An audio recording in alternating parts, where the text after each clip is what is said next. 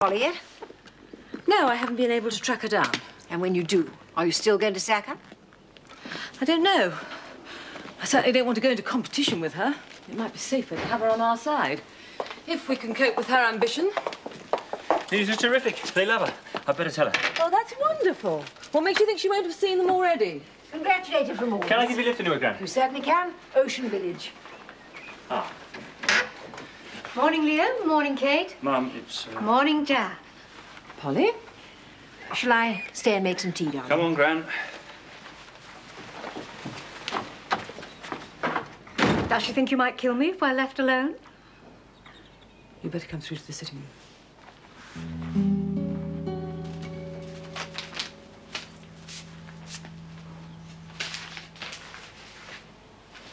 Well, well, well, well. It's the early bird that catches the worm.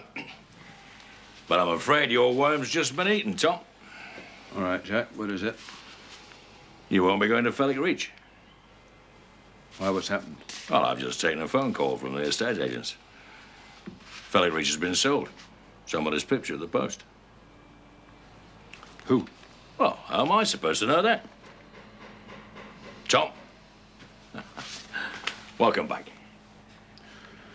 Well, in that case, this is for you. Oh, what is it? VAT. Jan, whatever I've done, it's been for the good of Periplus. Now, you must believe that. I can see how convenient it would be if I did. Darling, why else do you Don't think darling me, Polly. It has an extremely false ring to it under the circumstances.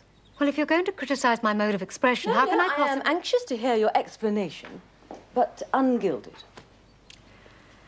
Do you really think I would have gone to Germany, haggled over the franchise, persuaded Gerald, transferred... So Gerald did know about it.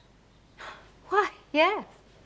What an extremely useful husband you have, Polly. Always ready to take 50% of the responsibility without even knowing it. Jan, you were so unavailable. That's why I decided to act. To take over the running of my business? You were in Rome. The suppliers wouldn't deliver. Our credit was being reversed. Our credit? Ours? I don't remember seeing your name on the top of any of the bills, Polly. Until now, dear. Die Spitze. A token payment. And whose name is on the franchise agreement?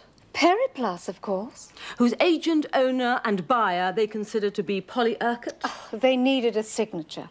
But, Jan, we're arguing over details, money, whose name is where. Polly, you have been trying to get a piece of my business ever since I was stupid enough to give you that job. You've hovered like a vulture. And every time that I've been stuck for an idea or short of cash, oh, darling, can I lend you some money? You've always been there. And so credible as the ever-concerned friend. Oh, you make it all sound so important. This is my livelihood, Polly. It isn't a game. I don't have a Gerald whose bank account I can raid. Oh, come off it. You have Tom, Edward, Kenny. No. That may be your way, but it certainly isn't mine. So what are you going to do about Die Spitze? I haven't decided yet. Because I should hate us to fall out over something like this. Oh, Polly. We just did.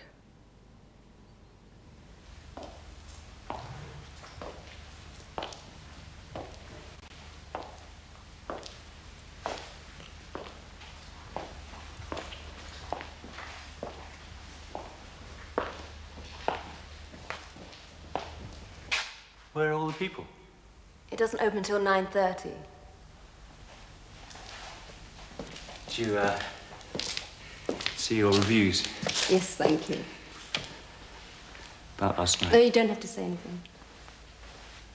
I love you. You know, all that matters to me is that the three of us are going to be together. You and me and William.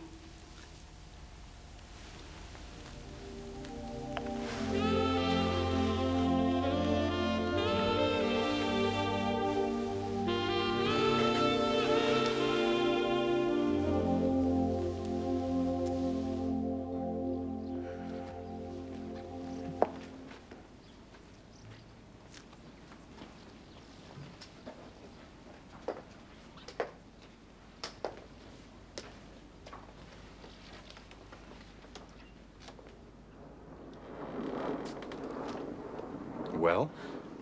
Oh, Charles. I think I may have found a way to help Freer Holdings regain the advantage over McLean Leisure. Is that so? And will that convince me that you're not working for Sir John? If I help to bring him down, I can hardly be accused of self-interest. Except, of course, where your position with Relton is concerned. Yes, well, as you know, my contract with you is tenuous. Mm-hmm. But that could change, if I like what I hear. A friend of mine's about to investigate Sir John's past, and it appears that he may have a skeleton or two hidden away. The money involved is astronomical. As I said before, Sarah, bring me results.